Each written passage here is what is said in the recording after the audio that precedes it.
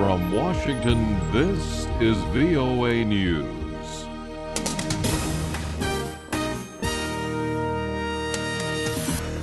Coming up, Egypt gets a new interim leader, and America celebrates Independence Day. The Chief Justice of Egypt's Supreme Court was sworn in as interim leader one day after the military ousted President Mohamed Morsi and placed him under house arrest. Adly Mansour took the oath as interim president Thursday, vowing to respect the law and the safety and independence of Egypt and its people. Prosecutors have issued arrest warrants for 300 members of Mr. Morsi's Muslim Brotherhood, including some of its top leaders.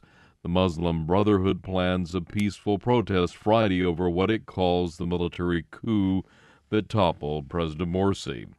France and Tunisia are expressing alarm at the ousting of Mr. Morsi, and French President François Hollande is paying a state visit to Tunis on Thursday. We'll get more now from Lisa Bryant in Paris. At a joint press conference Thursday in Tunis, French President François Hollande described the unfolding crisis in Egypt as a failure for the country's democratic transition, while his Tunisian counterpart, Moncef Marzouki, expressed regret at the Egyptian army's intervention. The remarks of the two leaders come after other expressions of concern around the world following the toppling of Egyptian President Mohamed Morsi by the Egyptian army. Both President Hollande and Tunisian President Marzouki dismissed the idea that Egypt's crisis could spread to Tunisia. Lisa Bryant for VOA News, Paris. President Obama is ordering a review of U.S. aid to Egypt. He says he is deeply concerned about the military's decision and called for a return to democracy as soon as possible in Egypt. He also urged Egypt's military to ensure the rights of civilians are protected during the transition. UN Chief Ban Ki-moon described the upheaval in Egypt as a volatile situation and called for a return to civilian rule as soon as possible. And NATO Secretary General Anders Fogh Rasmussen says he is gravely concerned about Egypt. He urged all sides to exercise restraint. In southern Afghanistan, gunmen have shot dead the most senior female police officer serving in Helmand province. Lieutenant Islam Bibi was killed Thursday by unknown assailants while on her way to work. 37-year-old mother of three was widely seen as an example of how opportunities for women have improved in Afghanistan since the representative Taliban regime was ousted in 2001. France is rejecting a request for asylum from fugitive former U.S. intelligence contractor Edward Snowden. His disclosures about U.S. intelligence gathering have sparked reports that U.S. surveillance programs also are aimed at American allies in Europe and the European Union itself. After complaints by a number of European leaders, German Chancellor Angela Merkel and President Obama agreed to hold meetings about the surveillance program. Snowden remains at an airport transit area in Moscow since fleeing Hong Kong last month.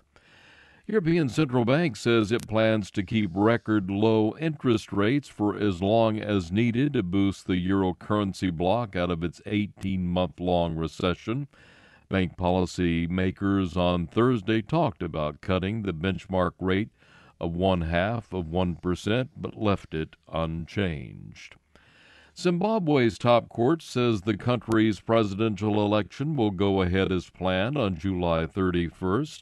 The Southern African Development Community has pressured Zimbabwe to delay the vote amid concerns about funding, organization, and intimidation by security forces that favor President Robert Mugabe.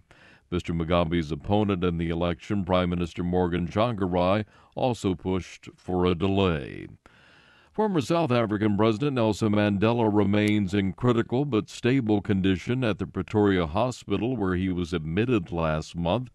The update on the 94-year-old former leader follows a visit Thursday to the hospital by current President Jacob Zuma.